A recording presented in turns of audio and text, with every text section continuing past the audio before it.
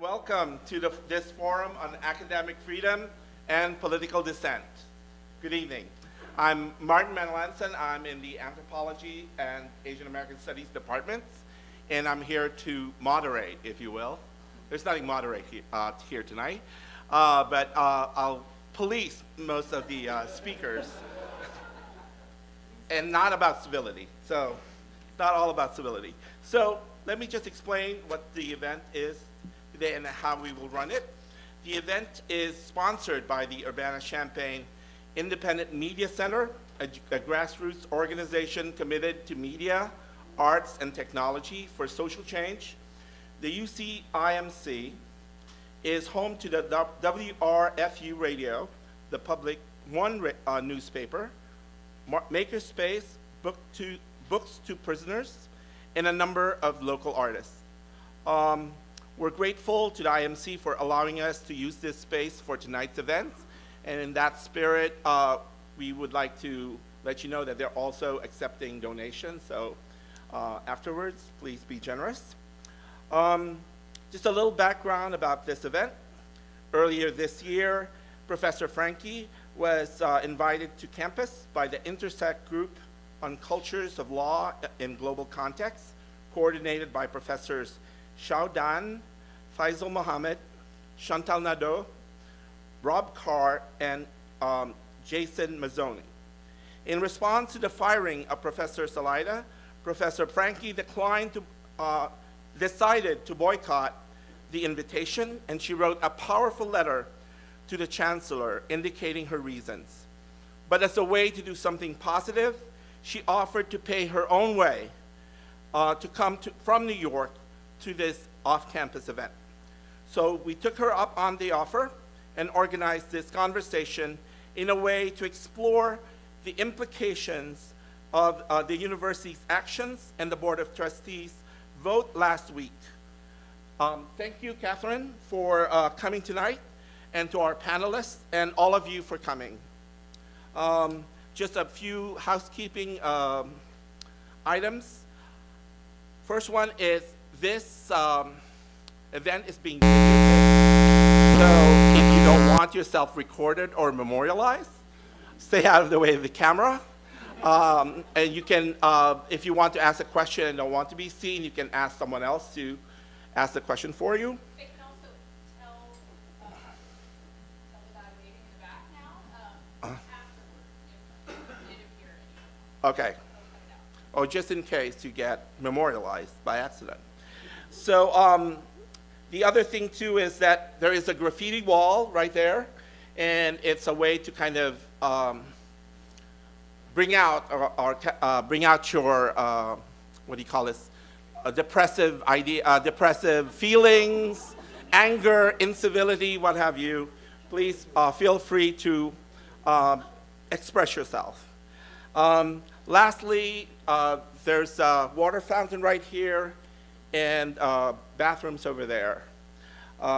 So tonight, what will happen would be Professor Franke will speak for about a half hour, followed by brief comments from each of our panelists. So what I'll do is introduce Professor Franke, and then afterwards I'll introduce all of the panelists in the order they will speak. So let me introduce our speaker today. Katherine M. Franke is the Isidore and Seville Sulzbacher Professor of Law and the Director of the Center for Gender and Sexuality Law at Columbia University. She is a leading scholar of law, religion, and rights, and all of her work is informed by the intersections of feminist, queer, and critical race theory. In addition to her scholarship and teaching, she is actively involved in several organizations, including the Center for Constitutional Rights, the Center for Lesbian and Gay Studies, and the Center for Nonviolent Education. Please join me in welcoming Katherine Franke.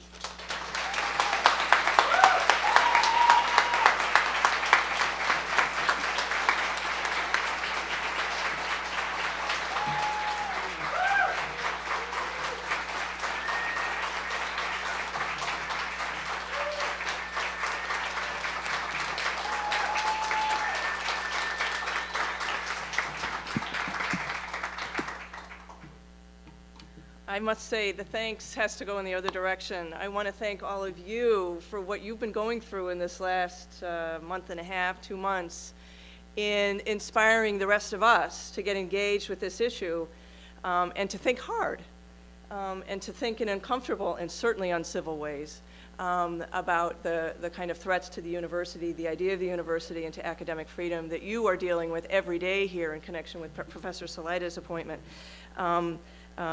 But you were dealing with before in your work, long before this particular issue came up. But I first of all want to thank the Cultures of Law in Global Context Initiative and the Gender and Women's Studies departments for inviting me to come, because if you hadn't invited me, then I couldn't have boycotted the invitation. And then come in this way. So in many ways, this is a lot more fun. And it's taken a lot more work to visit you in this capacity rather than in the official capacity that I had anticipated. So I'm really happy to be here. I'm thrilled to be back in the land of Lincoln. I grew up outside Chicago. Many generations of both sides of my family are from Springfield. And driving down from Midway this afternoon with the corn and soybean fields on either side of the road reminded me of many, many visits to see my grandparents in Springfield. And so it was a very fond sort of coming home to be here. So I'm very happy to be here for a whole range of reasons, but one of which is quite personal. So, and lastly, I want to thank the Independent Media Center again for, I know you've been thanked already, but we can't thank you enough for this incredibly cool space. I'm interested in knowing more about what you do here.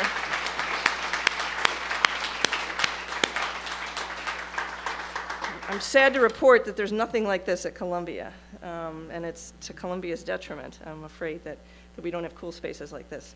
So, so I'm here sort of by accident, and tragically by accident, but delightfully so. And I'm here to stand with you in outrage, and an outrage at the assault on academic freedom that Professor Salaita's termination represents. I'm also here to help frame some of the issues that are at stake in the case at this moment, at this pivotal moment, after the Board of Trustees have voted. And I'm here to engage this vibrant, thrilling, really, intellectual community as you find yourselves in the eye of a storm that has touched almost every one of our campuses across the country.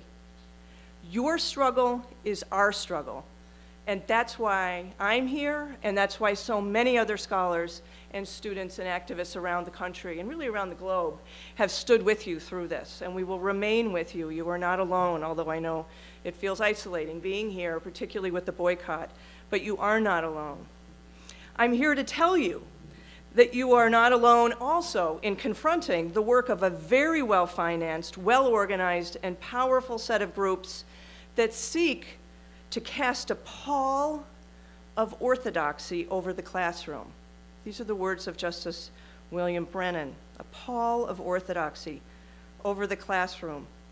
An orthodoxy regarding the conflict between the Israelis and the Palestinians, an orthodoxy regarding the meaning and consequences of certain forms of state violence in the Middle East, and an orthodoxy regarding complex claims of dispossession, belonging, and identity, both here and in the land to be found between the River Jordan and the Mediterranean. This pall of orthodoxy, at its core, undermines fundamental values of academic freedom, but more than that, it threatens the academic project more generally. So we stand here tonight, myself and my colleagues here, exactly a week after the university's Board of Trustees voted 8-1 not to approve the nomination of Professor Steven Salaita for an appointment with tenure on this outstanding faculty. So what now? What are the longer-term implications of the catastrophe that we witnessed in the Board of Trustees, the Trustees boardroom last week? So I come to this question in 3 ways, with 3 hats, and I don't know how to wear 3 hats at once, so I'll shift them in an imaginative way. The first is as a law professor and a civil rights lawyer. The second is as an academic who's made a career out of unsettling, comfortable notions of identity, comfortable notions of justice, and a kind of convenient idea that the law stands as an alternative to violence. Lastly, I come to you as a scholar of Palestine and of Israel. So in my first capacity as law professor and as lawyer, I want to say a few things about the law. Law school is now in session for a short time. I want to talk to you about the law of free speech and of academic freedom and of the constitutional right of a professor to speak his or her mind both inside and outside of the classroom. So let me start with a conclusion. A conclusion about the strength of Professor Salaita's case, legal case, against the university for the actions that they took last week. In my view, as a professor of law and as a civil rights lawyer for over 30 years, he will win if and when he files a lawsuit challenging this university's actions.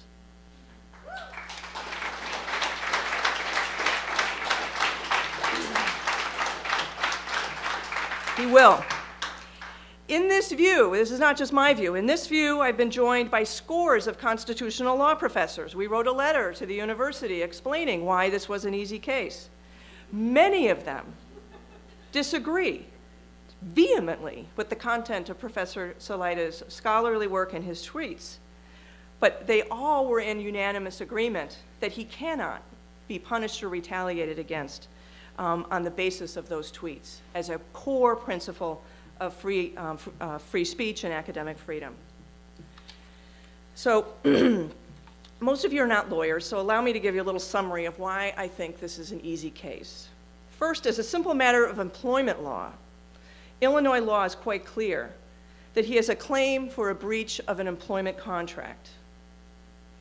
Now, I won't ask you to endure a real law school-like lecture on the fine points of promissory estoppel or detrimental reliance. It's, you know, after 7, you'd be asleep so fast, you wouldn't even know it.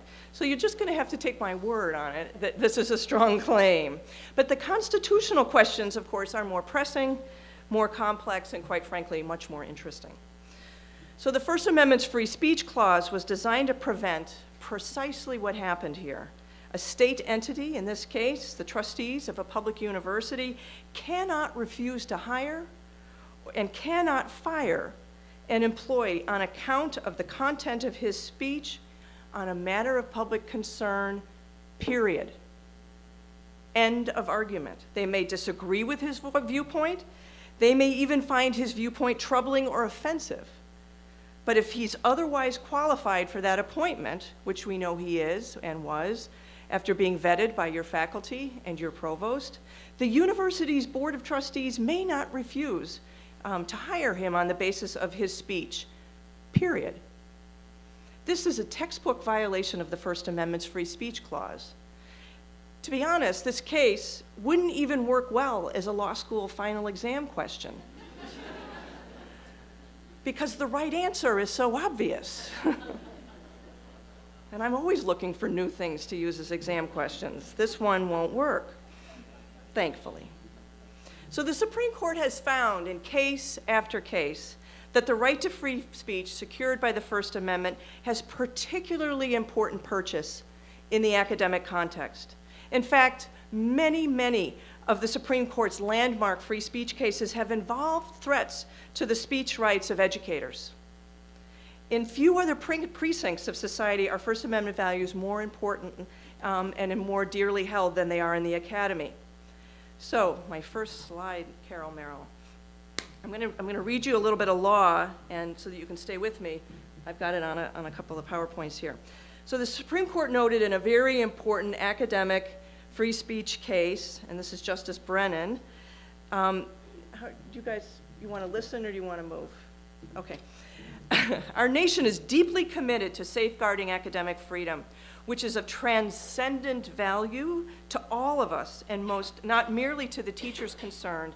That freedom is therefore a special concern of the First Amendment, which does not tolerate laws that cast a pall of orthodoxy over the classroom. Such a fundamentally important idea. So the claims raised by Professor Salaita in a truncated 140-character fashion in his tweets and in a rigorous, careful, and academic way in his scholarship engage one of the most vexing human rights issues of the day, certainly one being debated across the globe in courtrooms, in various divisions of the United Nations, in legislatures and parliaments, in the media, and of course in our classrooms and on our campuses. If we can't deliberate about these issues critically in an academic setting, where can we? American universities have been the home to vigorous political and philosophical debate and disagreement on issues such as racial justice, the Vietnam War, pornography, nuclear weapons, South African apartheid, US foreign policy in Central America, Iraq, and Afghanistan, the rights of religious minorities, the rights of lesbians and gay men to serve openly in the US military, and today, the relations between Israel and Palestine. This issue comes to our campuses as part of a long line of difficult, contested questions we've debated on our campuses. So now, the objection has been made, even by the members of the Board of Trustees, that the commitment that we see in this case, and in this language from the Supreme Court, to robust debate in the academic setting ends where the speech on one side becomes discriminatory, hateful, or hostile in such a way that it interferes with the learning environment for some students. The argument goes that the First Amendment right to free speech has a limit, and it reaches that limit when the speech in question is biased or bigoted in nature.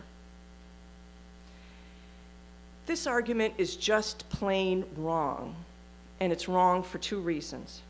First, it's wrong as a matter of law. The Constitution's protection of speech rights protects all speech, even speech we might find odious or offensive. But more importantly, and this is so much at stake in this case, more importantly, this argument rests on an erroneous premise that any criticism of Israel is necessarily anti-Semitic in nature. This faulty premise, voiced over and over explicitly by members of your Board of Trustees last Thursday, confuses criticism of the actions of a state, in this case Israel, with hatred or bias toward the people who make up the majority in that state. That is the kind of facile and reductive argument that would never survive even the most cursory of examinations in an academic context. It is a lazy, polemical argument.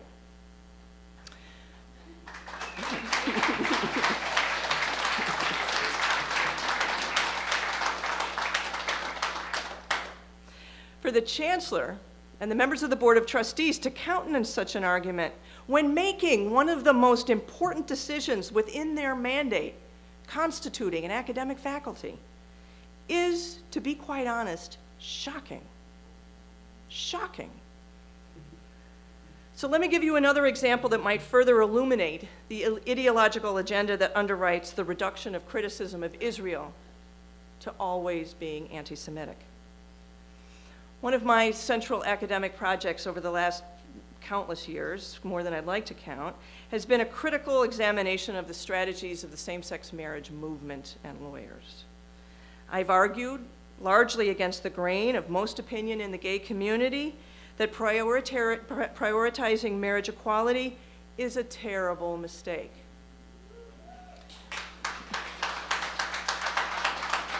That's the lecture I was going to give on campus, right? That it has transformed a radical sexual rights movement into an assimilationist, conservative, and sexist movement.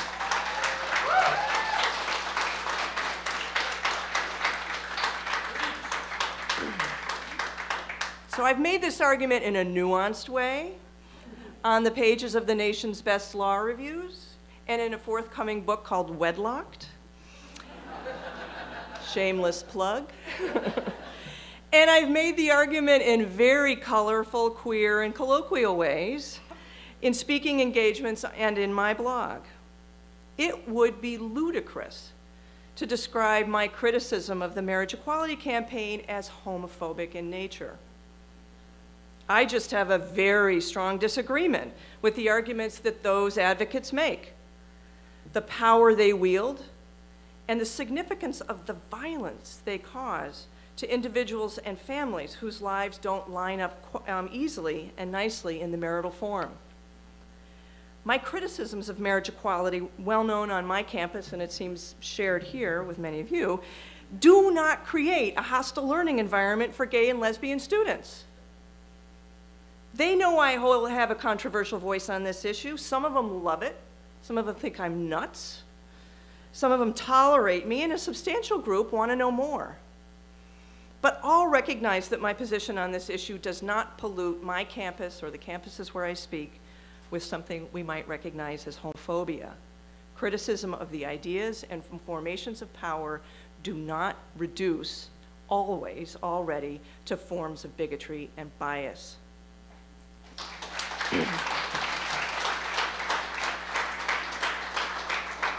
Similarly divisive issues permeate our campuses all the time, both inside and outside the classroom, from the question of abortion rights to gun control to immigration to the assertion of religion as a justification for an exemption from the Affordable Care Act's mandate to provide contraception to all employees. We don't run from discussion of these hotly contested issues. We engage them head on. That's what we do as academics. This deeply treasured value was put well by Supreme Court Justice Louis Brandeis in 1927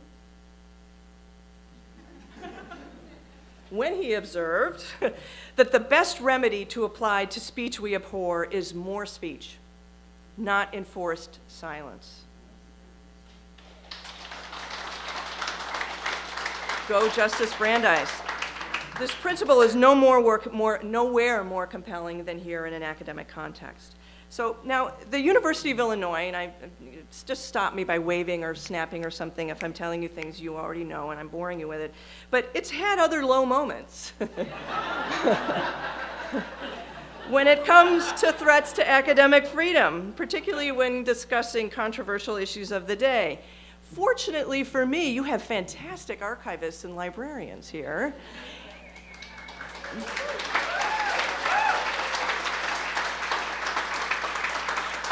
And you've got a website that documents the history of threats to academic freedom on this campus. So you did my research for me. So I have two examples. I'm going to skip over the first one that has to do with anti-communist activities in the 40s. But the second is just much more fun, and this is about Professor Leo Koch, who was here in the 60s. He was a professor in your biology department, and he entered into a spirited, shall we say, debate in the Daily Illini after the paper had published an article that criticized heavy petting parties,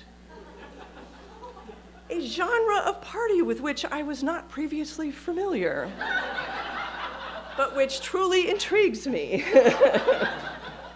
So he responded to this article condemning heavy petting parties by writing a letter to the Daily Illini. He wrote, "A mutually satisfactory sexual experience would eliminate the need for many hours of frustrating petting."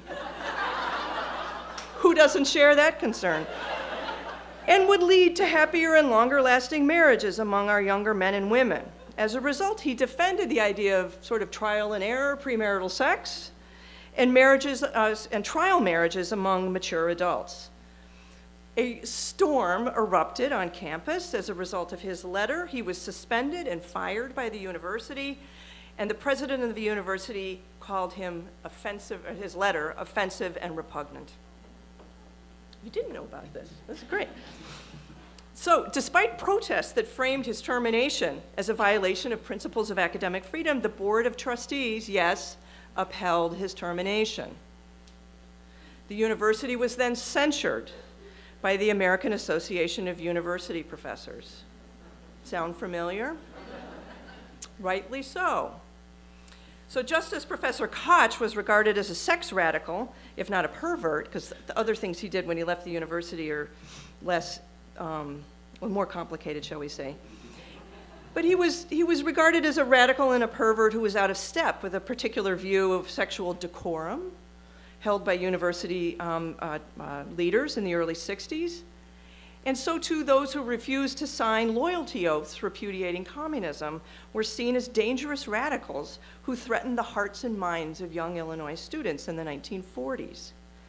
Today, we face a similar controversy surrounding the positions taken by academics whose criticism of the politics of the State of Israel are out of step with the opinions of this university's leadership, some of its largest donors, and a powerful lobby that seeks to censure speech critical of Israel on college campuses.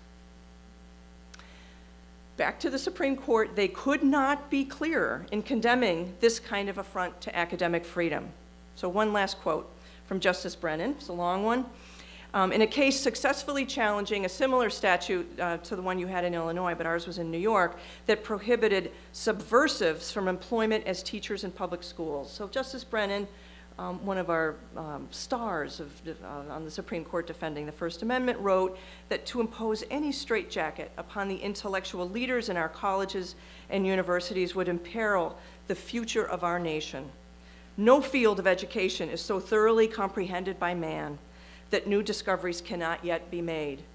Particularly is that true in the social sciences, where few, if any, principles are accepted as absolutes.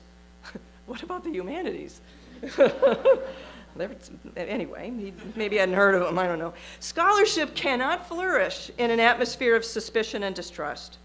Teachers and students must always remain free to inquire, to study, and to evaluate, to gain new maturity and understanding.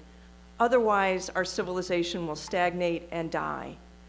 This is the reasoning why Professor Salaita's case is an easy case.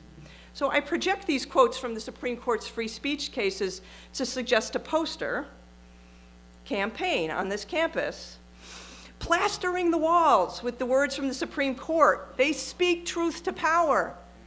But more than that, they speak power to power. So take these slides, put them on fun sort of old-timey posters, and put them all over this campus. I'll put them up on mine too. So what's taken place on this campus since early August, when Chancellor Wise first informed Professor Salaita that the finalization of his appointment was in jeopardy, is not an isolated incident. It's part of a concerted, well-coordinated political strategy by certain defenders of Israel in general, and of a particular form of political Zionism, particularly, that seek to purge, as I said before, the Academy of Scholars, Research, and Speech, that defends the human rights and sovereignty of Palestinians. We've watched, I myself, very closely, similar witch hunts at Columbia, at Northeastern, at several campuses in the University of California system, and at a number of other schools where students have been punished and student organizations have been decertified on account of their speech that was critical of Israel or expressed some sympathy for the sovereignty interests of Palestinians. We've witnessed our provosts being blanketed with pressure from outside actors to deny tenure to faculty up for promotion whose scholarship challenges a Zionist justification of the dispossession of Palestinians. And complaints have been filed with the Federal Department of Education by the Zionist Organization of America, alleging that some universities tolerate a hostile climate for Jewish students because the university did not censure student speech in favor of Palestinian rights. So not only does criticism of the State of Israel amount to anti-Semitism in this set of arguments, but sympathy for the plight of Palestinians, so too is anti-Semitic in nature at its core. Just this week, in fact, the Department of Education dismissed such a complaint filed against Rutgers University, finding that exposure to such robust and discordant expressions, even when personally offensive and possibly hurtful, is a circumstance that a reasonable student in higher education may experience and should be or could be exposed to. Last year, the Department of Ed also dismissed suits against similar complaints against of discrimination against the UC Berkeley, Santa Cruz, and Irvine. Part of the problem with these attempts to censure the students, the universities, and our scholarship, I think, is that it doesn't give our students enough credit. they can take it. They need to develop the critical skills to engage arguments they disagree with or find offensive. That's what we do as educators, is help arm them with those arguments. So the Salaita case, lastly, raises two more issues that I'd like to briefly address before hearing from this amazing panel of local talent who know so much more about these issues than I. So apart from the threat to the well-established bedrock principles of free speech, the refusal to finalize Professor Salaita's appointment raises a question of the relevance of faculty members' extracurricular speech. Speech on Twitter, speech on Facebook, perhaps speech here, particularly speech on matters of public concern, and the relevance of that speech to their suitability as a university instructor. In other words, what is the relevance, if any, of that faculty member's out-of-the-classroom speech to their fitness to perform in the classroom and to run a fair and rigorous classroom? More than that, does the revelation of a professor's political views outside the classroom have the potential to poison his or her reputation in a curricular context? So much so that some students would feel unwelcome in that class or in their classes. This is, in a way, what the indictment was of Professor Salaita. So I take this bill of particulars seriously. So over the last few days, I've perused the website of the Federal Elections Commission and other sites that publicly disclose contributions that individuals have made to PACs and other nonprofits to understand what sort of donations members of your faculty and Board of Trustees have made to political campaigns and causes that they support. Because as we know from Citizens United, financial contributions to political campaigns is a form of free speech of the highest order that deserves the most robust protection under the First Amendment. You didn't expect me to cite Citizens United favorably. But let's put it to work. So here's what I found. Many of your faculty have made donations, lots of dollars, thousands of dollars to Barack Obama's presidential campaign and to the Democratic National Committee. So too, many, not as many, but many of your faculty have contributed to Republican political candidates. John McCain, George W. Bush, Rick Santorum, Mitt Romney. Remember those guys? One faculty member in the medical school gave tens of thousands of dollars to Lyndon LaRouche's presidential campaigns and PACs. You can look it up. I'm not going to name names. You probably know who these people are. Some of these candidates that faculty have strongly supported through the exercise of their First Amendment right to give money hold views that have been portrayed that I think actually are openly homophobic, openly racist, openly anti-Semitic, and AIDS-phobic, Lyndon LaRouche in particular. Other candidates for whom faculty have expressed strong support hold views that are hostile to the First Amendment, to the sanctity of human life, and to marriage as a sacred bond between a man and a woman, or one man and one woman. I've also traced the contributions that your faculty have made to political causes, such as pro-marriage equality and anti-marriage equality, pro-choice and anti-choice, in favor of stand-your-ground laws and against stand-your-ground laws.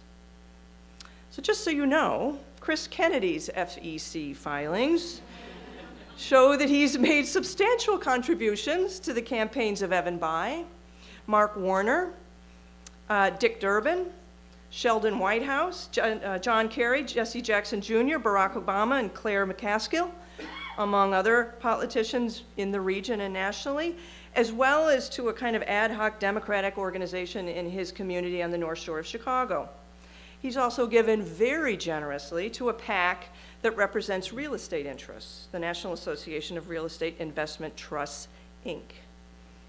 So what should we make of this kind of extracurricular speech by faculty and top administrators? Speech that could conceivably create a hostile environment for gay students, female students, Christian, Muslim, Jewish students, or students of color on your campus. Or in the case of Kennedy's contributions, do they send a message that the University of Illinois is not a welcome place for conservative or Republican students? I don't hear a clamor that this kind of political speech threatens the suitability of these professors to teach in a fair, balanced, and rigorous way, or that Kennedy is capable of governing, or incapable, that is, of governing in a diverse university system, such as the University of Illinois. Nor do I hear that these strong views expressed by the faculty and leadership of the university through their giving indicate, as President Easter said in his remarks at the Board of Trustees meeting the other day, indicate that they would be incapable of fostering a classroom environment where conflicting opinions would be given equal consideration regardless of the issue being discussed. This strikes me as a moment where what's good for the goose, in this case Professor Salaita, may be equally good for the gander, such as the other members of the University of Illinois faculty and more particularly its administrative leadership. Chancellor Wise, by the way, does not give money away. That is at least registered by the Federal Election Commission. Do with that what you want. If anything is a bedrock of principle of the Constitution, it's that the First Amendment protects speech in the form of financial contributions to the political campaigns and causes of your choosing. It also protects your participation in debate on matters of public concern, whether in highbrow venues such as scholarly journals and books, or lowbrow venues such as Facebook or Twitter. By and large, the university has sought to parry the serious constitutional objections to their handling of the Salaita appointment by taking the position that it did not refuse to hire him on account of his views on Israel, but on account of his tone. Right? You know this. Chancellor Wise declared essentially a new civility norm on campus and said that she will not tolerate comments that are disrespectful or actions that demean or abuse either viewpoints themselves or those who express them. She needs some help from the English department in some of the construction of these new norms so you know how to comply with them. Civility, it turns out, should be the governing norm here and unfortunately on a number of other campuses across the country. So let me say one thing emphatically. Whatever else civility may be, it is not an academic norm.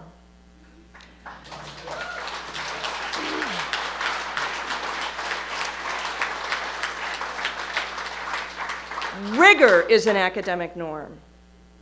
Making arguments backed by evidence is an academic norm.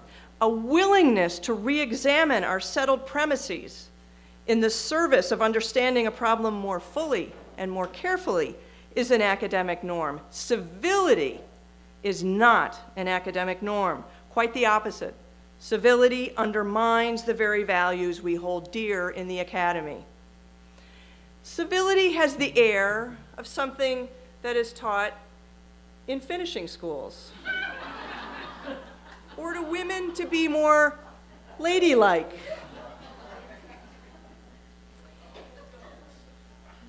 My mother sent me to dancing school when I was 10 to learn the foxtrot and the waltz so that I would be more ladylike and more civil. That strikes me as the appropriate place for civility to be invoked. I hated it. So from an early age, George Washington advanced a gentlemanly sense of civility. He's well known 110 rules of civility and decent behavior, hold on one sec, in company and conversation included the following precepts on civility. Strive not with your superiors in argument, but always submit your judgment to others with modesty. If two contend together, not the part of either unconstrained, if two contend together, take not the part of either unconstrained, and be not obstinate in your own opinion. In things indifferent, be of the major side. So what does this mean? If two people disagree, do not take one side or the other. Be flexible in your own opinions. And when you don't care, take the majority opinion. That's a civility norm. Next, in company of these of higher quality than yourself, speak not till you are asked a question, then stand upright, put of your hat, I think that means remove, and answer in a few words. That is a civility norm. And then my favorite, shift not yourself in the sight of others. Gentlemen.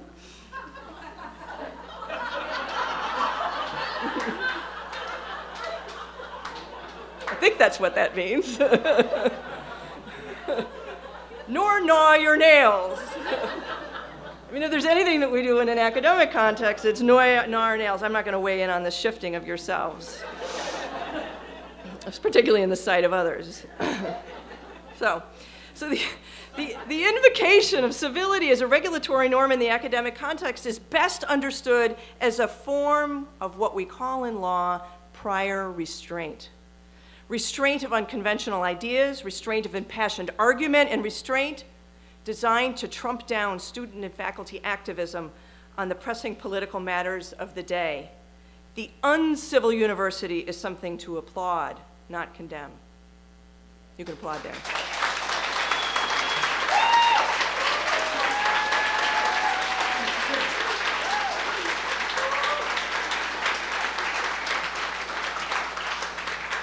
These new civility norms that are popping up, like Topsy, or is that what that vine is that's in the South? Kudzu, yes, that vine, like kudzu, from university to university, ignore the power of ideas, their inherent unruliness, and the capacity, indeed obligation, of students and faculty to engage ideas that upend settled notions of the right and the good. Even worse, the timing of the uptick in civility rhetoric by university leadership across the country is no accident. To those of us who've defended academic freedom on this issue in recent years, on the issue of Israel-Palestine, these new civility codes echo in profoundly disappointing ways the framing that's been advanced by political operatives who seek to capture the parameters of discussion of Israel and of Palestine in an academic context. This is their new strategy, advanced in a well-organized public relations campaign aimed at university executives, portray criticisms of Israel as uncivil and purge Israel's critics from our universities on the ground that their ideas are out of place, misplaced, have no place in a context governed by an incivility norm. Last slide. As Oliver Wendell Holmes reminded us during the anti-communist purges in the 1920s and the 1950s, every idea is an incitement. Just love that. Every idea is an incitement. The only difference between the expression of an opinion and an excitement in the narrower sense is the speaker's enthusiasm for the result. Eloquence may set fire to reason. The Supreme Court does not write like that anymore. I join you, I join Professor Salaita, and I join scholars in all of our universities in a solemn pledge to continue inciting a new generation of students with ideas that refuse an obedience to orthodoxy and that threaten to disorder settled notions of belonging, dispossession, and identity on this campus and in Palestine, Israel. In other words, I recommit tonight to the value of an uncivil university. Thank you.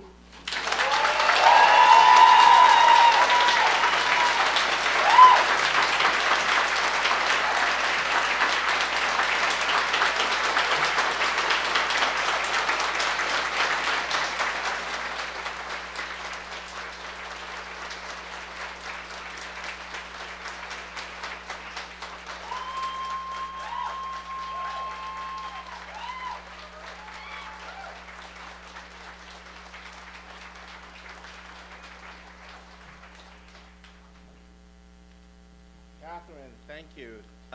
It's been a week of rather depressing days, and you brought some really important energy to our campus. So today, as Katherine did say, we have local luminaries, local not in the parochial sense, and they will speak from what I understand is 5 minutes, but we have to be not civil, but I won't be stamping your opportunities to speak. So they will speak for about 5 minutes, and then we will have a Q&A session. And just for the speakers, thank you actually means shut up. So let me introduce all of the panelists in the order they will speak. And the first speaker is Michael Rothberg, professor and head of the Department of English here at the U of I, where he's also director of the Initiative on Holocaust, Genocide, and Memory Studies. He's the author and co-editor of several books, including Multidirectional Memory, Remembering the Holocaust in the Age of Decolonization. Our second speaker is Iman Ghanayem, who is a doctoral student in the Department of English and American Indian Studies here at the U of I. And she has been a central voice in student activism in the wake of the firing of Steven Salaita.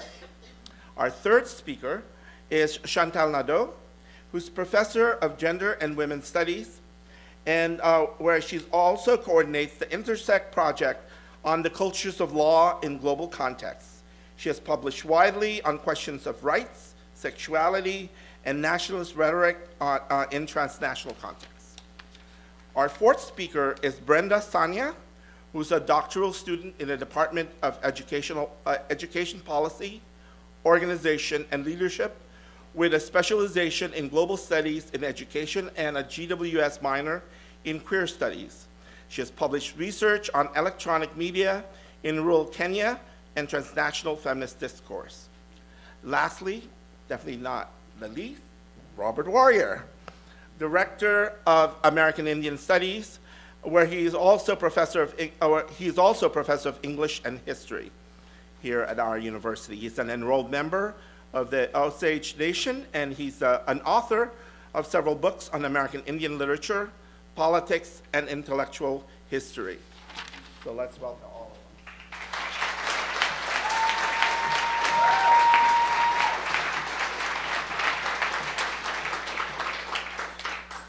That's a hard act to follow. I want to thank the organizers and the hosts. So many smart and powerful things have already been said about our topic, not least by Katherine Franke and also by other people on the panel with me, and I'm honored to share it with them. I decided to step back and try to theorize the nature of the event that we're living through and the political response to it. My questions are, what has made this case so powerful for so many people? And what are the implications of that fact for political mobilization? My first hypothesis is that the Steven Salaita case has become a national and even international affair because of the way it condenses multiple ongoing crises. Other cases share many features with this one, but the Salaita affair has hit a particular nerve and may well be remembered as a landmark case by virtue of the extraordinary number of very current flashpoints it brings together. To enumerate what is a long but no doubt incomplete list, I have in mind the following critical features. The type of job Salaita was offered in comparative indigenous studies, the particular political conjuncture in which that job was offered, the Israel-Palestine issue in its local and global manifestations, the kind of intellectual work Salaita does, bringing together indigenous and Palestinian issues, the administrative logics that attend his hiring and firing, especially the erosion of faculty autonomy and meaningful shared governance in the face of corporatization, long-term trends, call them neoliberal, in the economics of public higher education, including questions of funding and defunding, and struggles over labor conditions for tenure-track and non-tenure-track employees. The organization and prestige of academic disciplines, including splits between the humanities and social sciences on the one hand and STEM fields on the other. The politics of race and culture on campus, including discourses and practices of diversity. Developments in technology and media and tensions around their relation to education and scholarship. And the changing parameters of free speech, including the monitoring of political speech and the turn towards civility on campus that we just heard about. In enumerating this incomplete list of contexts and crises that create the salience of the Salaita case, I I want to make a second relatively simple point, one that I think has significant consequences for political mobilization in the wake of Salaita's firing. The Salaita case is overdetermined. Overdetermination, you weren't expecting this, was a concept coined by Freud in the interpretation of dreams to explain how various elements of our dreams possess multiple meanings and cannot be reduced to unitary symbols, like the infamous and completely un-Freudian claim, for instance, that a cigar represents a phallic symbol. For Freud, meaning emerges instead from networks of association that assure that any given element in a dream has more than one signification. Several decades later, the Marxist philosopher Louis Althusser borrowed Freud's term to describe the complex causes of social phenomena. Like dreams, society is composed of multiple interlocking systems that ensure that politics plays out on a field where singular, clear-cut meanings are unlikely to be found. Althusser draws our attention instead to the layered and sometimes incompatible contradictions that characterize any social formation. As Althusser notes, the multiplication of overdetermined contradictions can lead in either of two directions, to revolutionary rupture or to the blockage of social change. This may sound a bit grandiose, but I think his insight speaks to our situation.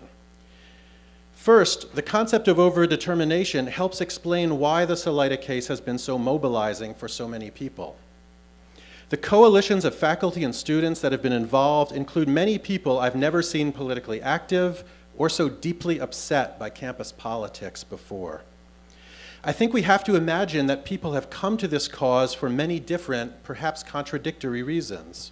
Some that might have to do with the politics of Israel-Palestine, some that have to do with the governance of universities, some with the politics of free speech, and of course some for several of the above. Such multiplicity has been a positive factor in mobilization, but the fact of overdetermination in politics means, second, that we also have to think seriously about the limits of coalition building and about the problem of how to hold together different interests and expand our base. We don't need to convince everyone, and there always has to be an oppositional, antagonistic moment in mobilization in order to create solidarity within a coalition. But we do need, for instance, to cross the divide between the two cultures of the university and to reach the STEM fields, if we want to exert real power on our campus.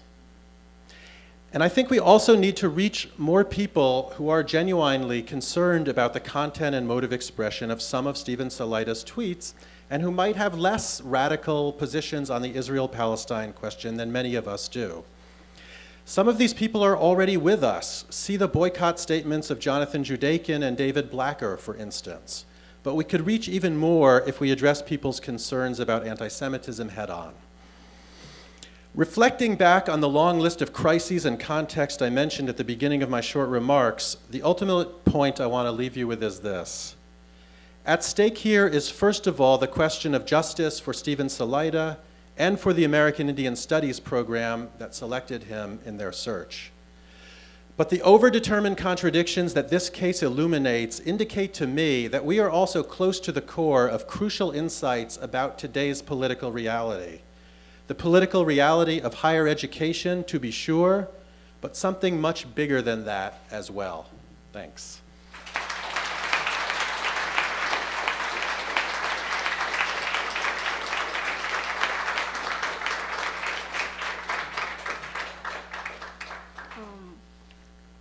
Thank you for having me here today. I just want to add to what was said about me, that I'm a student from Palestine, and I write about Palestine. So this is the lens through which I'm speaking today. And when I was generously invited to speak here today, this is what my frustration produced. So I hope it doesn't sound too angry, or maybe it should. So here it goes. I would like to start my commentary by pointing out to that aspect of Steven Salaita's scholarship, and the one I'm working on developing, which aims at comparing American Indian narratives to Palestinian ones. It is noteworthy that both Steven Salaita and I agree, as well as the AAS faculty I've been working under, and whose insight has been the most useful, if not life-shifting, that these comparisons are not made for the purpose of conflating the two or creating good-looking parallelisms, but rather connecting them for the main purpose of finding ways to counter the colonial violence and policing these communities have been forced into.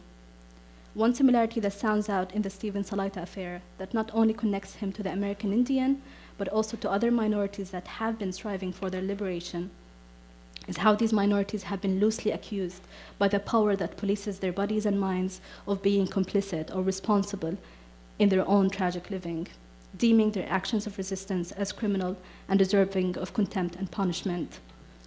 The discourse that has been employed against Steven Salaita is nothing short of atrocious and disgusting, and has criminalized him in ways that need serious attention and repair. Looking back into statements written criticizing Steven Salaita, sadly sometimes those written in support of him, and the language used throughout the BOT meeting, a few examples stand out. One, in one of the statements criticizing Steven Salaita and describing him as dangerous to the U of I community, his words were called vulgar.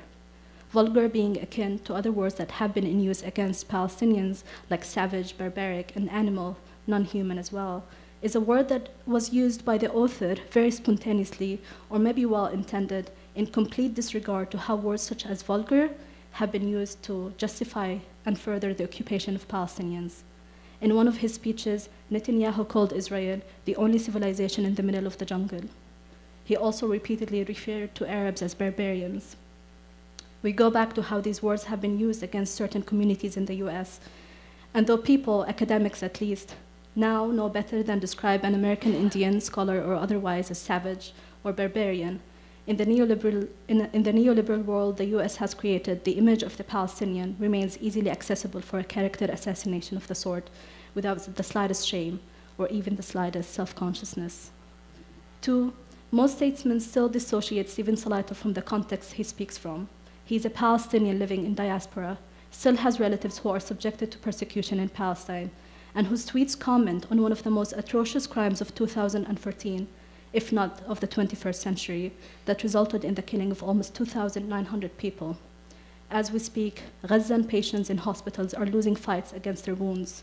People are taken into jail for protesting injustices. Just today, they took 10 Palestinians in Jerusalem who were protesting and trying to rebuild and many are trying to cope with mental and physical disabilities and trying to rebuild their homes and provide good living for their families.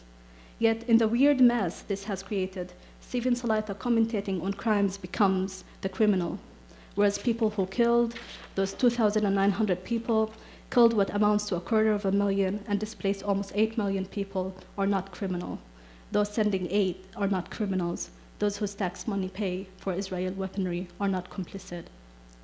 Three, even some of the discourse that has acknowledged the victimhood of Steven Salaita lacks enough or any engagement with who he is, the nation he belongs to, and their project of decolonization that has been ongoing for almost 80 years now, since the time of the British mandate in the region.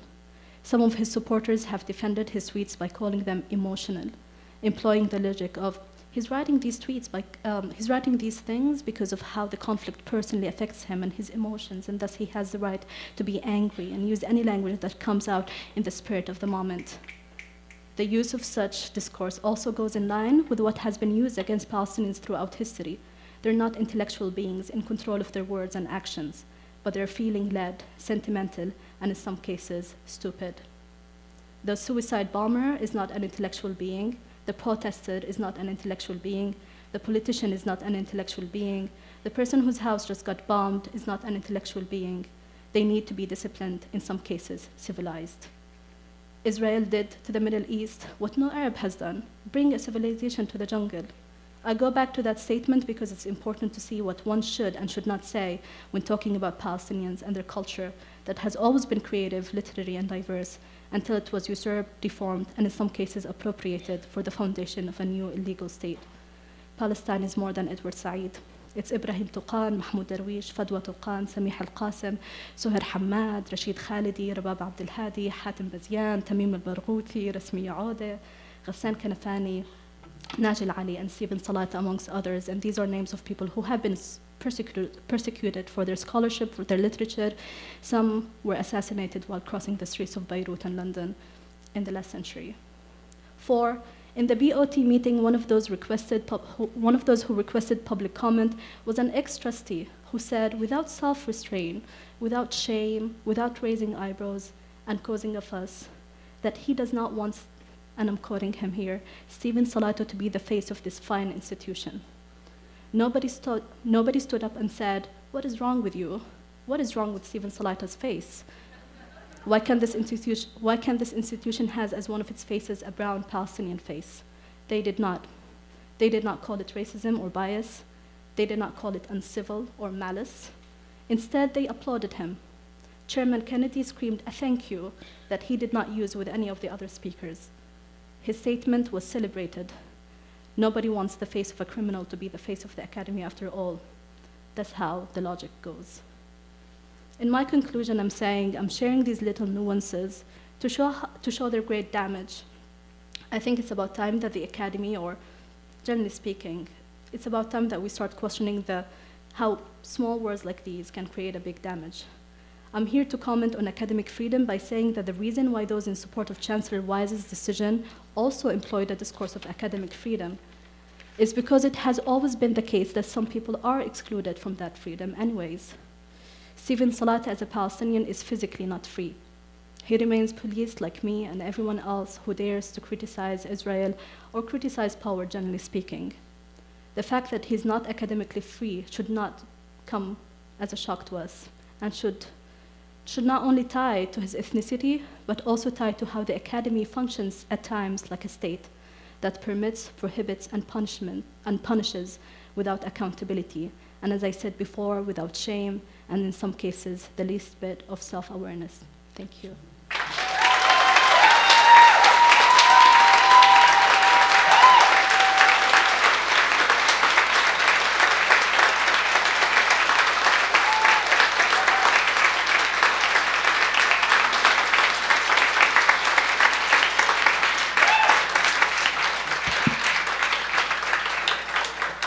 I fear Martins will step in. First, I want to thank the Illinois Faculty for Academic Freedom and Justice Group. And for those of you who wonder who we are, I just want to offer my little bit by saying that we're a spontaneous but very resilient coalition of very mad faculty who care. So here you know who we are. So I know many of you are in the audience tonight, so I want to thank you for coming. So on September 11, 2014, the Board of Trustees rubber-stamped Chancellor Wise's recommendation to not hire Steven Salaita. In an upsetting majority vote of 8-1, Trustee James Montgomery casting the only no, the trustees decided with the Chancellor in her assessments that Salaita's presence on this campus, or his face, was not welcome. In the days and even minutes before the votes, many saluted the Chancellor's position as one guided by courage. I want to take a few minutes tonight to reflect on the ways the rhetoric of courage has been articulated in the Salaita's case. Far from making Salaita's firing a state of exception, I use this case as an illustration of what's cooking right now in the academe for scholars whose intellectual and teaching missions is to provide critical tools to understand how discrimination, social injustice, and inequalities shape both the social and academic economy. I suggest that the language of courage has become a means by which the privileged few appropriate a position to step up, to speak up, and to speak at the expense of those who have been historically injured. Courage, how noble it sounds. As a queer theorist, I have been interested in the ways that the rhetoric of courage has been used in a series of LGBT civil rights battles over the past few years. Courage has emerged as a mode of public address in battle over same-sex marriage and the repeal of Don't Ask, Don't Tell, for instance. Queers and non-queers are asked to show courage and demonstrate their civic engagement and duty by supporting demands for equality. Courage is asserted as a virtue, a mark of self-abnegation, of self-sacrifice for the good of all and for the nation. The language of courage promotes a patriotic ideal of the community, a community in which dissent is hushed in order to leave room for the real American cultural values of military service, family, liberal economy, and tolerance as a whole. It is no coincidence that most of the legal battles for LGBT rights for the past years have been for rights that fall under good civility and service provisions. The rhetoric of courage is evoked to produce and maintain a particular vision of political order and not to provide new models of citizenship. Ultimately, to be courageous is to be civil in the current context.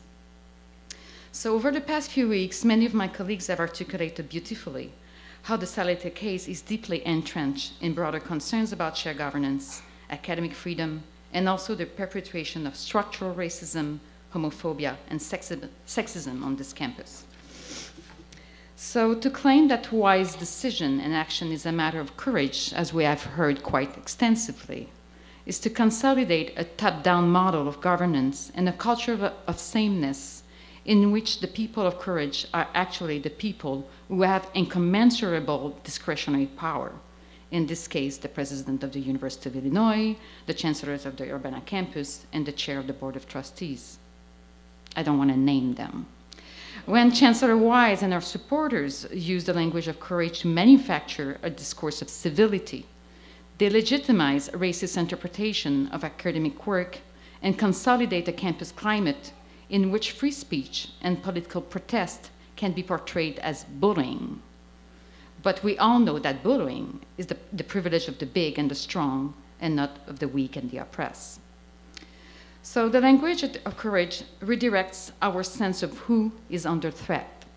In using the rhetoric of courage to describe Chancellor Wise, commentators discredit the scholars, students, and academic units who have worked for years in a climate of physical and institutional violence, often under precarious conditions, negotiating threats and at the expense of their own intellectual and personal safety.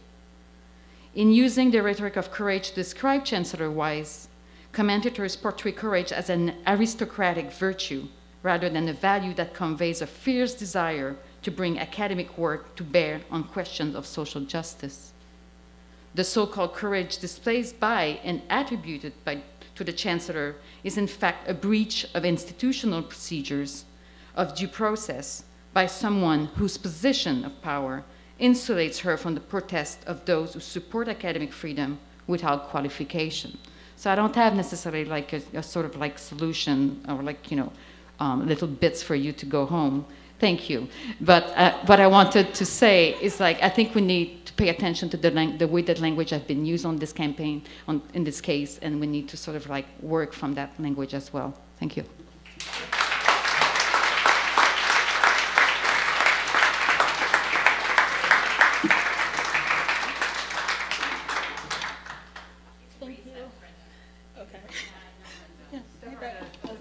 Much taller than everyone. Thank you, Professor Franke, for coming and joining us.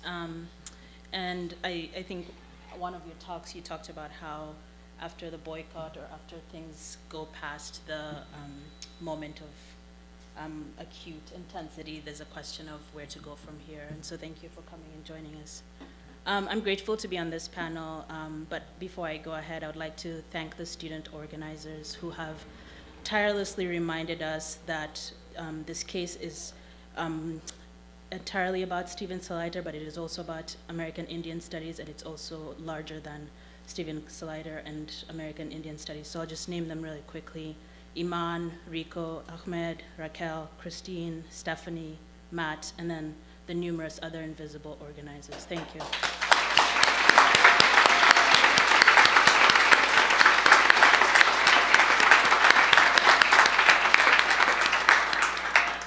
And so I'm grateful to be in conversation with you all, because in thinking about these precariousness of the work done by scholars who focus on the Middle East, I obviously think about two of my very dear friends, Meva de la Cruz and Syed Atshan. And actually, Professor Franke and I just found out that we both know Syed because he led the LGBT delegation that she was on in 2012 to Palestine.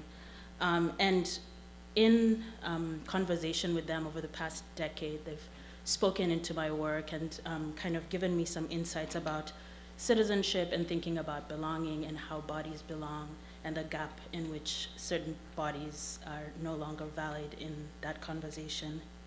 And so in my conversations with Maver and Syed, a few persistent questions have emerged. What does it mean when hollow signifiers such as diversity become the hallmark of institutions, while at the same time, those institutions are obviously punishing certain individuals for their participation in the fullness of their ideals and not for their hollow signifiers? How do we understand or navigate around and through the gaps we see between regulatory discourses that are seemingly capacious? So here I'm thinking about laws, rules, and such categories, and the gap where certain scholars' work is located. Graduate students are obviously part of this conversation, and this case serves as, in many ways, a gag order on our politics and our projects and the kind of work that we do. It is a reminder that of the ways in which we are vulnerable. And even those of us who have been actively involved in social media, we already knew that we were being Googled before we do anything, and we now know that in very explicit terms, that even if we're interviewing for a position with people who think that our work is cool or our politics are valuable, our work is seemingly inconsequential, and that the value of our work is not as important as the social media presences we have. What does it mean then? And I mean this, I know that it changes how we teach and how we write and what will be in our dissertations and the kind of jobs that we get. So then how can we think about whether we want to implicate ourselves, or how can we, for example, for me, I think, how can I unimplicate myself from my political presence online? Not that I'm trying to, but that's a question that I think we all have to contend with. And I think what has been said covers the question of thinking about teaching and teaching to incite. And I think it's important for that to continue to happen, but there has to be a way that we navigate through our feelings of vulnerability and concern about this new climate. And that's not to say that we are naive. The politics of what we think and what we say has always been risky business in academia, but especially now, especially now, we as graduate students, we should care more about this question of freedom of speech, because it is something that we are implicated in and we have to be part of the conversation. And this goes beyond those of us who are working in Arab and Arab American studies. And granted that that field and being in that field is definitely risky business, there are other risks that also come into play. So women of color, people of color, women, queer people, people with disabilities, people who are religious in marginalized religions, people whose sexual and gender categories don't fit into boxes that we want them to fit. There's an extra layer that crystallizes what we already knew about the undesirability of certain bodies, as Iman said so eloquently.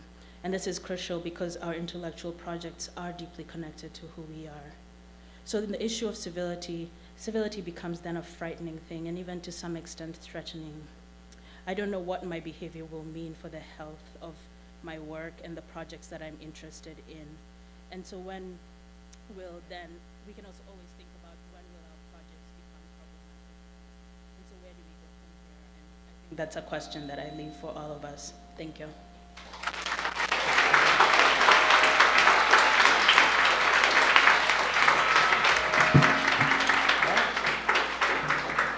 Good evening, and thanks everyone for coming out. It's great to see everybody tonight, and I want to thank Katherine for bringing us all together through her act of protest, and through her act of compassion for us here, and for her act of compassion towards Steven. I also want to thank her for articulating so well her position towards the assimilative nature of her position on same-sex marriage. I've been trying to convince Chantal of that position for years now, and so finally, I think Chantal gets it. So that's really good. So thank you for that. But it's really great to see everybody, and it's great to hear some scholarship. It's really great to hear people speaking as scholars. Even though this is a public event where I don't feel like I'm anything but associated and affiliated with the University of Illinois, that I can speak freely as a person and as a scholar who can be proud of my scholarly accomplishments, but somehow not burdened as somebody who has to say, I'm the director of this or a professor of that, that's just an affiliation like it is when I sign something on the web. it's nice to feel like a scholar and not just somebody who's trying to cheerlead something or trying to introduce something at a press conference or speak to a member of the press, although there are probably members of the press here. There's so many incredibly important issues that are in front of us. The one that Brenda just brought up that I think is so important does have to do with graduate students, and graduate students really as leaders. And I remember when I was a graduate student realizing how important the role that we played as graduate students was in helping the professors who were in front of us understand what the new stakes were and what the stakes were going to be down the road. And that's not a platitude, it really is something that's very true for those of you who are now thinking, what are we going to do ahead? Part of what you're going to do ahead is get this work done while you're in the midst of this struggle that you put in front of yourself, those new issues, and building in the formation of new knowledge in the midst of all of that, and attaching yourself to ideas and theories and things that will make all of that meaningful is a big part of the challenge. But I think that you've all gained so much in the process. Those of you who are undergraduates as well and thinking about what you want to do next, whether it's to become a civil rights lawyer like my person I want to be, my celebrity court TV lawyer, Katherine Franke, or whether you want to do something else. I hope that you'll do it. I wanted to just lay out just a little bit, going back to something that I see as I've been teasing it around in my own mind about my own scholarly agenda coming out of this. I feel like I'm going to be talking about this for a while, and it does go back to the tweets, and it does go back to the hard things that we have to tease out. It's great to get this legal framework in which to talk about the tweets, and I think that there's so much more about them. And as a scholar of language and literature, but also as a scholar of American Indian studies and indigenous studies, I do want to say thank you to everybody who is remembering that this was an appointment that originated in our unit. You know, Vince Diaz said something the other day that I think was so important, is that maybe it wasn't a mistake that this appointment did in fact get targeted in a way that others wouldn't have in our unit, because in fact people did see in the work that Steven was doing a connection, a nexus that was being reached in our unit that was really calling into question what I would see coming out of Aileen Morton Robinson's work, the real insecurity that comes with a certain kind of, with a claim of sovereignty in the settler state that becomes very insecure once a certain kind of indigenous presence is felt and challenges that form of sovereignty. And it's deeply felt. And she says that out of the Australian context through the Aboriginal context. And I think that we see that worldwide global indigenous studies model being deployed where that kind of insecurity then is bringing itself to bear in so many places. This is a campus where, as I say it in my talk about the Edgar Hoover Birds exhibit that was vandalized several years ago, where while that exhibit was up and President Easter was our chancellor, our interim chancellor, he made the comment to a national group of librarians that one of the reasons why the University of Illinois had been so successful is because before the university there was nothing here, right? And so that same sense of terra nullius that pervades Australian discourse is in the mind of the president of our university, right? And he apologized for that. We never made a big public stink about it. Maybe we should have, but it may not have had any traction at all at the time, and would have just sounded like another complaint coming out of 1204 West Nevada Street. But I think that there's something important about that sense of things. And that's why I thought it was really important in my comments to the Board of Trustees last week that I brought up the tweet. The reason I brought up the tweet about the kidnapped teenagers, some of whom were adults, by the way, at least one of whom was an adult, that I brought up the gone missing tweet from June 19th of earlier this year was because I'd heard from a pretty authoritative source that was the one that bothered the board the most. And I thought it was the one in my mind that needed to be interrogated from an indigenous studies perspective. You know, it was one the Chicago Tribune made the most of. And when I first read it, I thought, yeah, you know, that is, boy, viscerally, that's one where you just kind of say, oh man, gone missing. Boy, Steven says he wants that whole group of Israelis to go missing. And I thought, yeah, that's because there's a settlement on Palestinian land that he's talking about within that tweet. And how can that be the worst thing anybody ever said? And so then it's assumed on the other side, as you can even see in the comments in the Chronicle of Higher Ed today in response to a piece that I wrote, where people still are making a really big deal about this tweet and saying, he said he wanted every Jew in that settlement to be killed by Hamas. I say, I really don't see that in that particular tweet. I can see that somebody could read that into it, but I don't see that when he says, maybe I'm not as refined as everybody else, so I'm just going to go ahead and say it.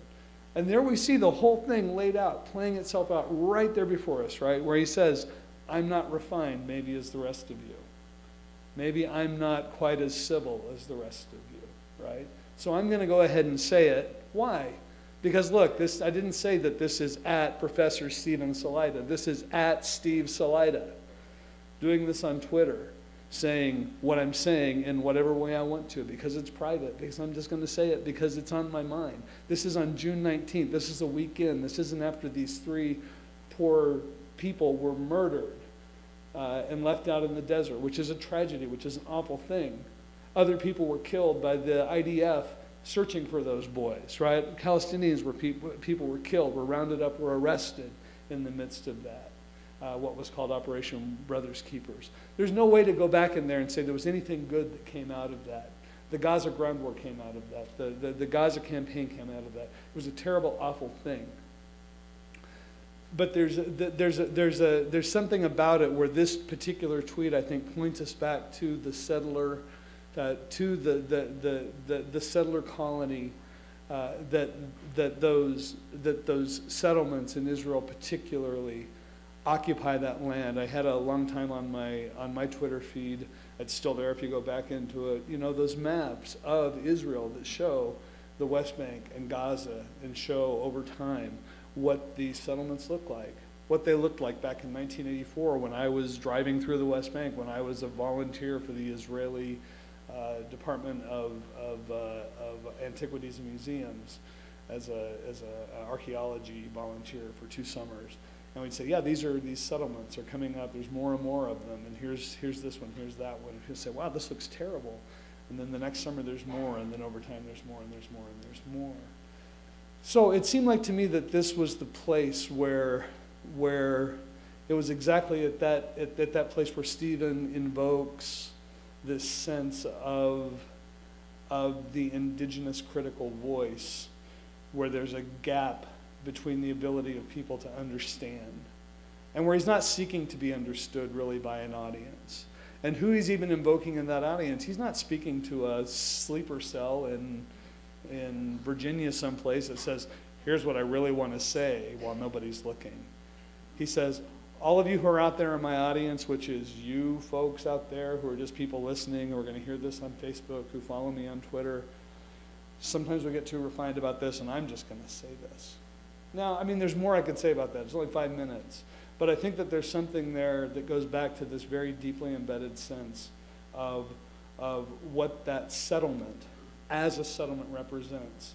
And that if I were to say something like that, as I've said in various places, stand up and say that as an Osage person in Missouri or in Oklahoma, if I were to say that as a Peoria person up here tonight, if I were Peoria, or if I were in Miamia, and were to stand up here and say, you know, there are times when I just say I wish that the whole University of Illinois, the whole fucking University of Illinois would go missing.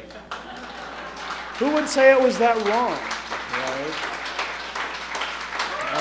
Maybe the Osages would like to go reclaim Columbia, Missouri, or one of those other towns, Joplin, Missouri, or someplace like that in the Ozarks. Maybe even Branson, I don't know. Anyway, thanks so much to Katherine. It's been really inspiring. I want to say just one more thing, though, since this is a really public thing. It's not on campus. I was accused the other day in something that I read of being part of a hotbed of BDS in American Indian Studies. That's not really true, and it said that our campus is a hotbed of BDS. That's also not true. There's a very small number of people who have endorsed the U.S. campaign for the academic and cultural boycott of Israel. I'm saying this in a public space where I have my own politics on this. I endorsed the campaign back in January 2009. If anybody has questions about the U.S. campaign for the academic and cultural boycott of Israel, I'd be happy to answer your questions over a long cup of coffee. If you need me to buy you lunch, I'll do that as well. If you have questions about it, I would love to talk to you about it. I'd love to see there be more people at the University of Illinois who sign on to that campaign and endorse it along with me and other people who are here. Thank you.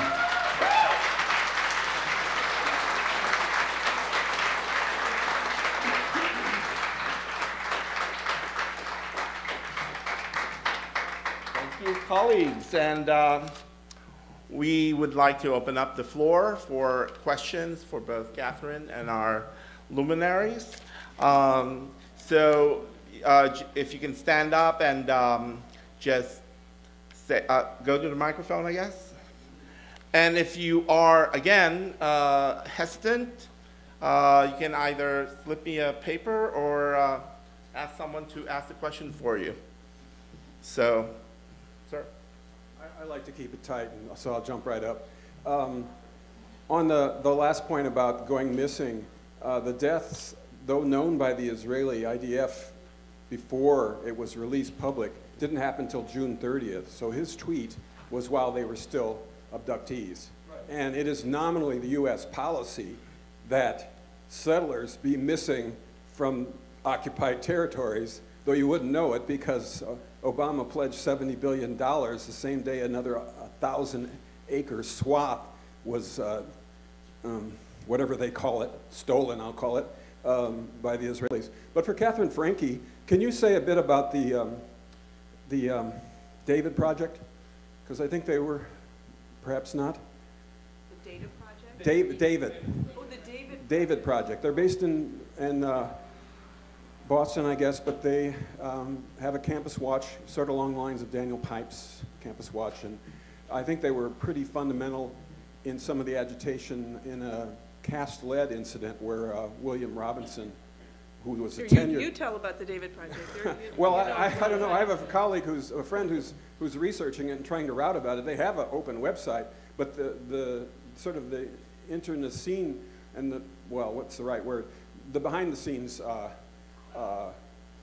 things that they're doing or what we don't know about, the kind of influence that actually, as I mentioned at the press conference, the lawsuit will allow interrogatories and depositions to go ahead, and we'll find out other communications that were sent to Weiss and Kennedy and maybe other board of trustees as opposed to just whatever got out in the FOIAs. Sorry for no particular question, but somebody jump up. Well, the David Project is a nonprofit based in Boston whose mission, if you look them up on the website, their website, you'll see that this is a public mission, is to shape the discussion of Israel and Palestine, of Israel really, on college campuses. So this very thing that we're talking about is their project. And they're very clear about what sorts of critical conversations they want to shut down. And they have very thoughtful strategies about how to do that and talking points. That's terrific, thank you. For those who are in sympathy with their project that sound very similar to Chancellor Wise's first statement about the Salaita case, her comments at the Board of Trustees meeting, and what we're hearing out of Nick Dirks at the University of California, Berkeley, and a number of other university executives. So those talking points are getting traction. I don't have evidence for those of you who want to push the point precisely that the David Project's talking points were in the hands of Chancellor Wise, and that's what caused her to say the things she did. But what they've done is become very effective in creating a plausible rhetoric to understand how criticism of Israel or criticism or comments like Professor Salaita says, Professor Warrior has just described them, and his own views seem anti-Semitic.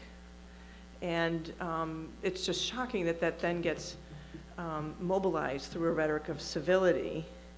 But it's, the turn to anti-Semitism was something they tried for some time, particularly at Columbia, where they went after a number of our faculty, both the David Project and Campus Watch. So I used to have members of Campus Watch in my classes, taping my classes. And then they would be critiqued. And as you all know, there are now lists of faculty who are dangerous. So students, Jewish students are on notice, don't take these classes by these professors because they hate Jewish students, which of course is not true. But they've stopped that monitoring of our classrooms and instead infused the university with a rhetoric of civility in ways that are a little bit harder. At least we have to change our tactics, I think, to address them. Hi, I was sort of interested in if there's any comments on how some of these groups seem to be doing legislation by lawsuit. So one of the articles that I've read about the Salaita case was saying, oh, is there a Palestinian exception to the First Amendment? This seems like the same thing that they've been doing with reproductive rights, where there is a anti-abortion exception to assault, because anytime the same sort of thing is happening, the police try and stop people from assaulting someone, which is yelling, not touching, just yelling. That's assault, that's illegal. But if your police arrest you, then there's the lawsuit monster comes to the town, and so they won't enforce it. And now they're trying to do the same thing, and with Palestinians saying, standing up, there's a Second Amendment, there's a First Amendment exception, and there's a lot of other ones. Like the war on drugs is, the whole Bill of Rights is an exception, but I'd like comments. That's it.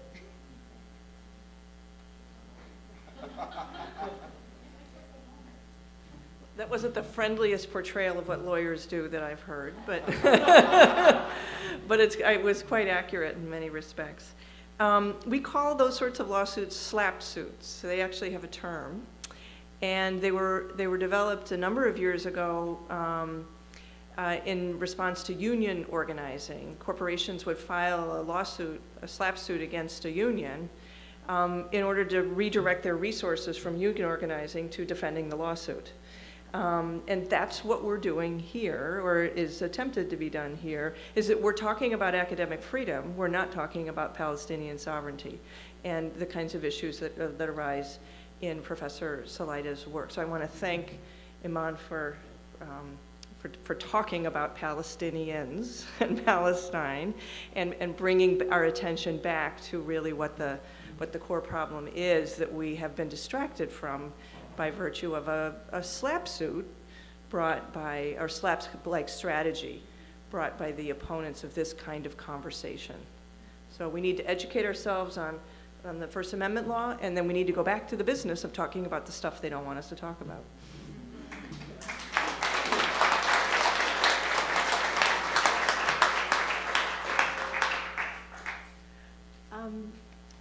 I'm curious to know what you think are the best steps that we can take at the University of Illinois to either reverse, if possible. What's it going to take, I think, to make real change? I'm interested in the tactics that we need to take that's going to make the change. I'm really concerned about what's happening across the country, but I'm here at the University of Illinois, and I want to know what we can do here to make sure that in this particular instance, things are righted, but also that it doesn't open the floodgates for more and more and more instances, if indeed it was donor influence that created this.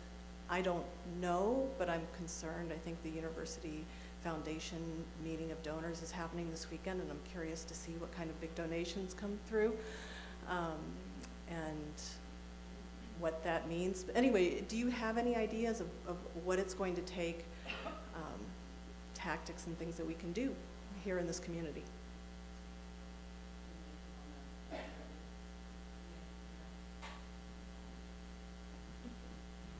Maybe I can say a couple of things. As I said, I'm referring again to the group of people. I see Vince. Vince, do you want to talk about what we have been discussing last night at the meeting? I snoozed a little bit through the meeting, I'm sorry. But there's a couple of things that, that we're trying to do is like right now, of course, there's the Salaita's team, there's a sort of like, we're in kind of a climate of uncertainty in terms of the legal action, so we're waiting to see what Salaita's side going to do. But to answer to your questions, I think, we have some kind of like instances of governance on this campus. Are they shared? We thought they were. So, for example, next Monday, we have like the faculty senate is meeting. So we're trying to invade massively the faculty on this campus to go to the faculty senate, because I'm sorry, our senate is a bit depressing right now.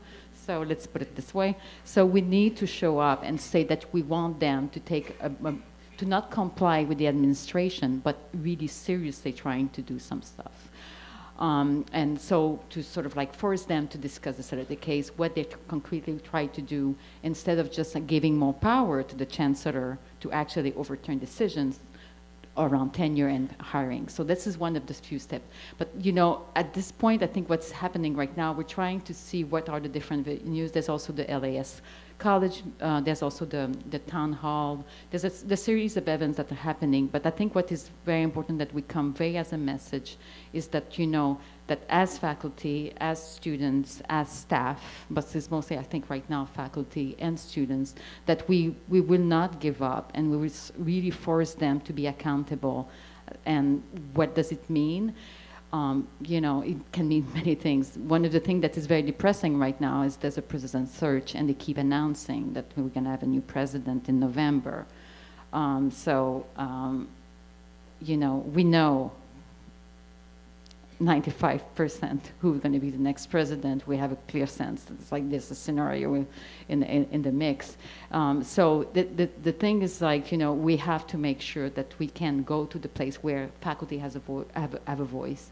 And this is like in the short term. So I don't know what's the next step, because the idea of organizing is also very, very difficult on campus. There's also the CFA, the Campus Faculty Association, that is doing some work.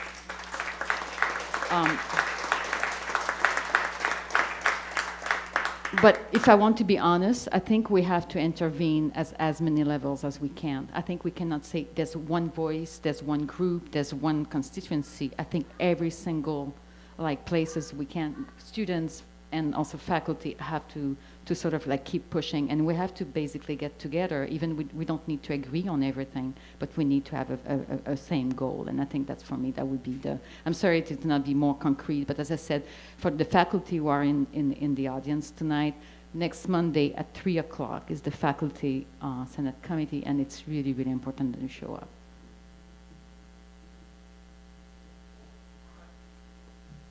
Really quickly, I think that based on Katherine Franke's example, I think that we all need to adopt the model of being the uncivil faculty members and be willing to engage in a level of incivility with colleagues who disagree with us in fighting for the university and the ideals that we have as faculty members.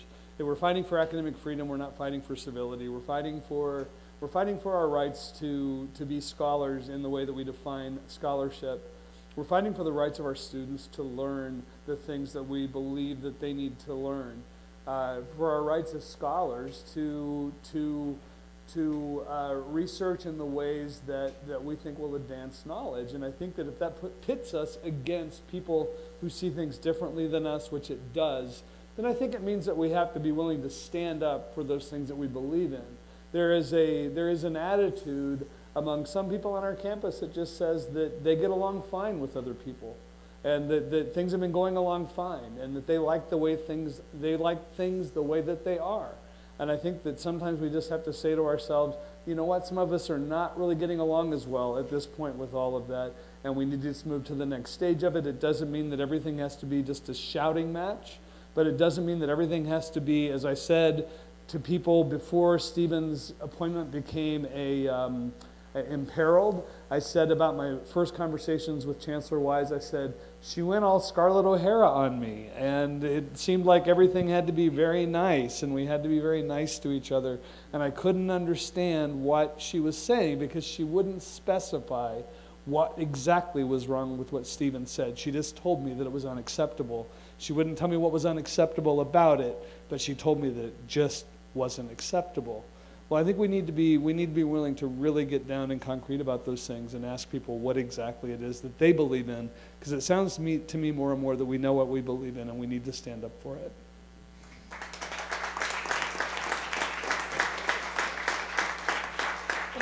I'm curious how many of you are students? Oh, cool. First of all, I want to thank our student panelists for really putting themselves out.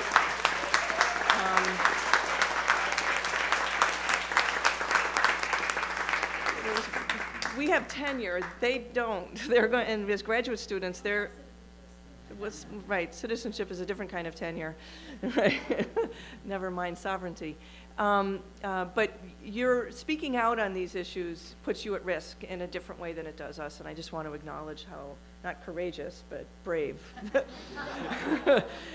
that is. But in terms of what we can do, this isn't just something for the faculty to lament, and I know that that none of us have urged that, but I want to enfranchise and invite the students to do even more, because what the Board of Trustees did is a real insult to you. It sends a message, because you were the reason. Protecting you and your sensibilities and your incapacity to critically engage an idea that you might find troubling or intriguing, but as they set it up, troubling and insulting, and feel disempowered and disabled and unable to learn is an insulting message. So there's a student at Columbia who has come up with, I think, an incredible tactic for challenging something she's very upset about at Columbia, which is sexual violence on campus, and how poorly our institution has addressed it. And she is carrying around a mattress all over campus, and the reason you all know about this is because it's such a great tactic. It's been in the media, and now other students are helping her carry that mattress to class, so it's now becoming a collective enterprise, and she sits in class with her mattress to both symbolize the weight of what has happened to her, but also the inability or the unwillingness of the university to deal with it. I think that there's not a presence on the level of a mattress, but an absence that you all have been burdened with. The absence of a particular kind of voice and the absence of a kind of respect for your intellectual capacities and integrity. And I would challenge you as students to come up with a similar tactic. Carry it around with you to class. Confront your professors. When they ask a hard question, I don't know, I need to be protected from that hard question. Something. And something that will get the media, get their attention, that will then come back to the chancellor. So I just want to, I'd love to think with you about it, but you guys are so creative and hipper than I am.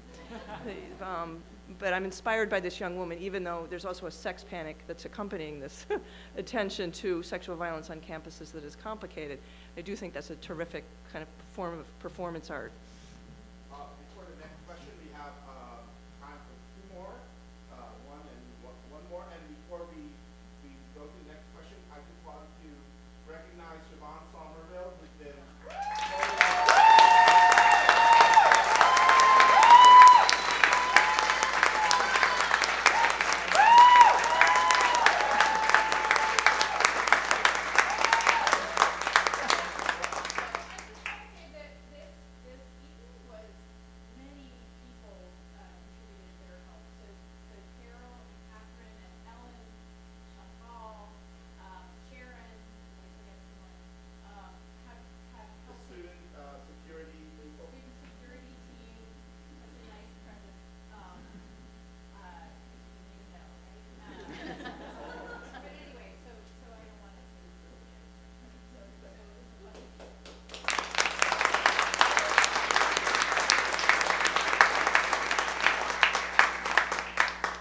So I have just one really quick legal question.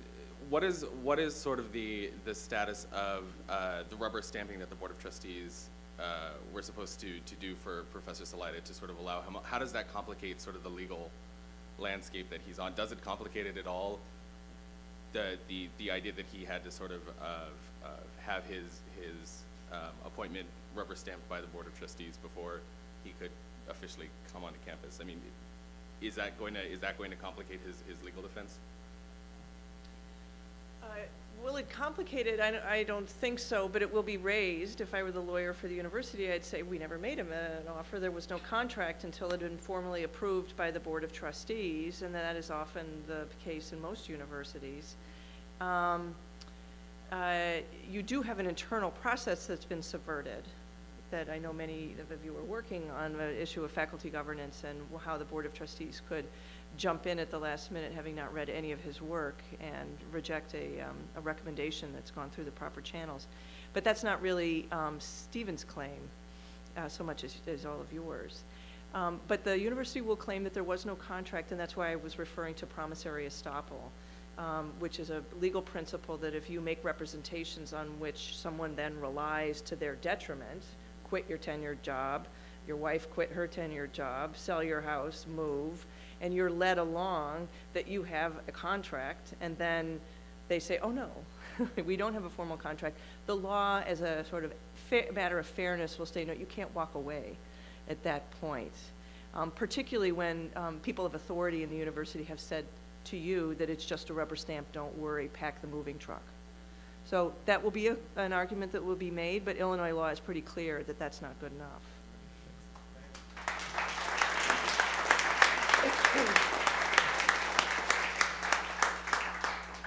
This question follows up on something we just briefly touched upon, and perhaps Professor Rothenberg and Professor Franke could answer this. One of the former faculty members of your department defended the university's non-hiring and denial of academic freedom to Steven because he was not actually employed by the university. Therefore, he had no rights to academic freedom from the University of Illinois. So this raises an interesting question: to whom does the University of Illinois owe academic freedom to?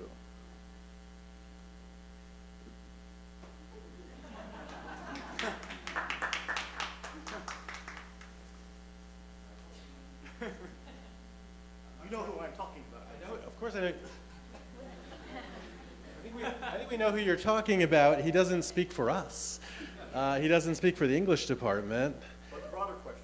But as my colleague, I mean, I think this goes to the previous question, really. I mean, I think it's, you know, as I understand it, as Katherine just explained it, he was essentially hired, and therefore he certainly has the academic freedom that we would all expect to have. So I guess I'm not quite sure I understand what the force of the question is, other than I'm happy to announce my disagreement with my colleague and former friend. Let me extend it, for example. One second. Academic freedom is a value, it's not a legal principle. So you can't sue that your academic freedom has been infringed. But how many of you pay taxes in the state of Illinois? Right? You are injured by paying for a university that doesn't respect the principles for which it's set up. Right? You have a university that is funded with public money, exclusively, or largely. I'm sure there are private grants that come in too. Okay, exclusively. Bake sales, anything? Or, that has a mission that includes, I'm sure, something that says something about a robust intellectual environment and the pursuit of truth and challenges to truth and all that. So you're getting, if we allowed taxpayer suits in this country, which we don't, you would be the taxpayers of Illinois would be the ones injured for the violation of academic freedom principles on campus. The Salaita's legal claim, his spiritual claim is academic freedom. His legal claim is a constitutional one and a contract-based claim, and that applies to whether you're an employee or you're an applicant. So if you're otherwise qualified for the job, which he amply was, more than amply was, and the reason you were not hired was because of your race, was because of your religion, or was because of your political speech, that's a violation of the Constitution. So you don't have to be an existing employee to make a constitutional claim.